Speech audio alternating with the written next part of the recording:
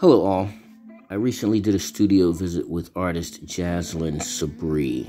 Jazlyne is keeping studio at the Pennsylvania Academy of Fine Arts while completing her MFA there. We were joined by Ms. Vashti Dubois, founder of the Colored Girls Museum in Philadelphia, and Vashti took the photos you're going to see. Jazlyne's going to talk to us about her practice and creative thought process.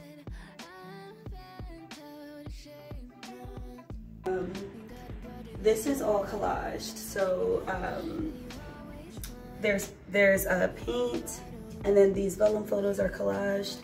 So I really went with the use of collage because I think I really needed that, I think, tactile element, you know, and it's just something about being able to really like interact with the work through touch. I think that with what I'm talking about communal healing and nurturing and things, there's a certain element of a touch. There's nothing like being able to really touch the canvas and like smooth down, you know, the tissue paper and things like that. The aspect of cutting it, that just really, I think, allows me to connect with it deeper.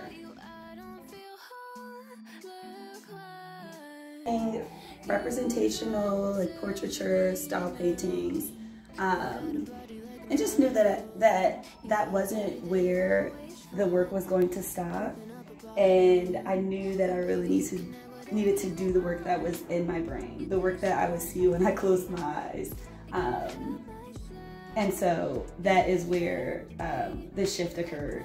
So I've been working in this way now for about 2 years. And just really, I think, have grown a deeper spiritual connection to the work that wasn't quite happening before with the representational paintings.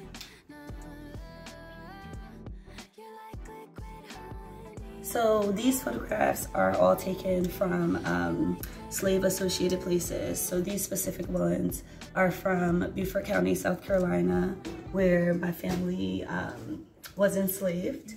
And so I had the opportunity to visit there and get some on the ground photographs of those places.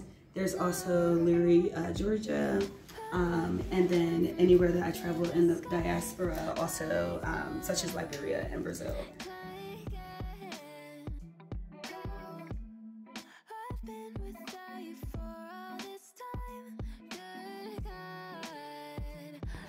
So, the animal print, it really comes from our West African spiritual traditions as members of the African diasporic community.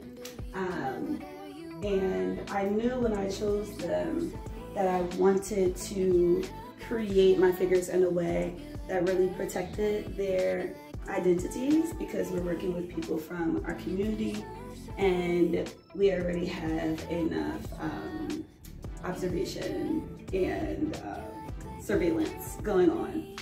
And then I also just noticed that when I would paint people more representationally, that the conversation would really stop right there. It's like you walk up to the piece, you recognize the person, and you keep moving. And once I decided to shift into hiding my figures in this way that's very spiritually motivated, it really allowed for a deeper conversation to take place. There's a link in the descriptions to see more of Jazlyne's work and learn a little bit more about what she's got going on. Thank you for sitting with us, and please like, subscribe, and share. I'll see you again soon.